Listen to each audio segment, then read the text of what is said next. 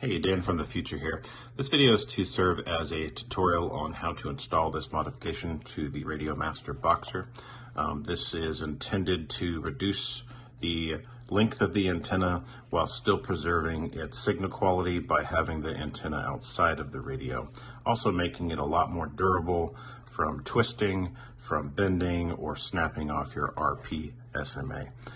As you see, it's just a simple 3D print. The only real modification to the casing is that you will be drilling a hole right here. You can undo this mod. The only thing you can't undo, obviously, is the drilled out hole. But does not affect you putting in a module later, as long as you undo the mod by putting the RP SMA mount back onto the board on the inside. And in this video, you'll see that we take out the board because the RP SMA mount is actually mounted onto the board, but it's backwards, so you have to take the entire board out and then undo the screws and put it all back together. Kind of a unfortunate design, but it is what it is, right? So here's the video, enjoy.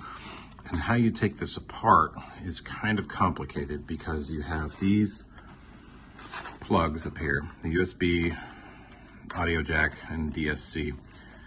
And then you have to make sure not to snap these little suckers off. So what I do is I start from the bottom. You don't have to remove any of these plugs here. This is attached to the LCD. This is the power for the LCD, if I'm not mistaken. This is for your ELRS module or whatever module that you might have here. I don't know. You have to unplug your right gimbal, your left gimbal, this plug here, which is the power button, and these are pretty clearly, they're pretty clear what they are. So this one goes to this little plug here. The switch on the other side is this 3-prong right here, and then there's another 2-prong for this other switch right here. So it's pretty clear which cable goes to what. So we do the same thing on the other side, but there's no third plug here because the power button's right there. And then once we make sure we have everything unplugged, you lift from the bottom, make sure that this doesn't get stuck because it's actually slotted in there. So there's a little bit of pressure. You have to pull it up this way, pull it up towards you. So then if you notice, it'll kind of be stuck. And that's because these little ports on the top, and it's hard to get those are the buttons that just fell, the buttons on the other side. So these are kind of a pain. I've taken this apart a couple times and these always fall out because they're not attached in any way. So you have to kind of pull up on this while you also pull the board towards you. And it's very hard because there's nowhere to really grab onto. And you can kind of use this, but I wouldn't put too much pressure here. And then at the same time, make sure that DSC port is handled past that. Once you get used to it, this is actually pretty easy to do. It's that initial making sure everything's lined up. You're not cracking the board. You're not breaking any connections. And then if you have everything disconnected, the board just comes right out. So we'll set that aside for now. So what we're looking for here are these 2 screws.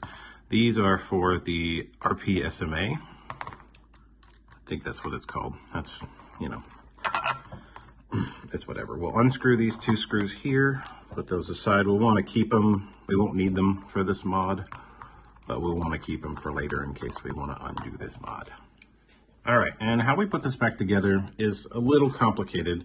So if we flip the board back over, this is going to be your dial knob thing. There is a very small hole, and it's just kind of friction mounted in there, but it's not very secure, so you kind of have to hold this, and you hold it upside down. Take your Boxer faceplate here, move all your cables out of the way best you can. Power plug's important. Actually, no, that's the speaker, my bad. I don't know, it's not like they're labeled. I'll move this RPM SMA out of the way. we'll start slotting this in, and we will just move these cables through here. Make sure the speakers there.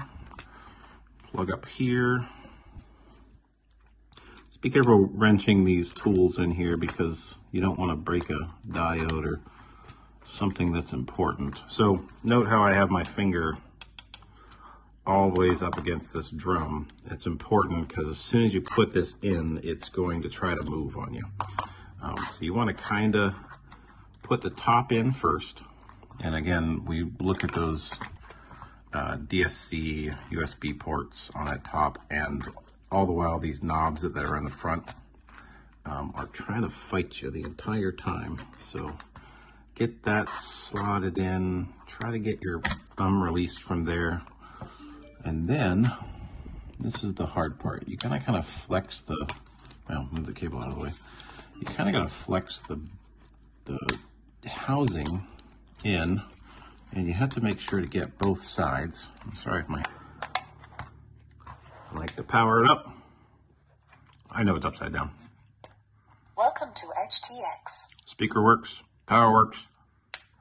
Power it off because it don't have a antenna on there, and we are good. So we will take the battery off so we don't short anything. This right here is the 3D print I designed.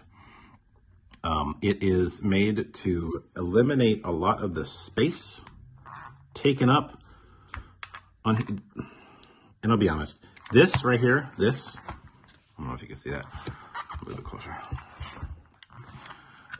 This antenna, now this isn't the stock, because I actually broke the stock one that came with it because it's only secured on the inside from being twisted by a very thin piece of, I think it's some sort of braided shielding, but that is the only thing it is preventing it from twisting here from this piece. So if you twist it too hard by accident or bump it, you'll just break the thing off. And I have a couple pictures, I will include them, of how I repaired this, but I don't really trust it to be the same as a manufactured antenna.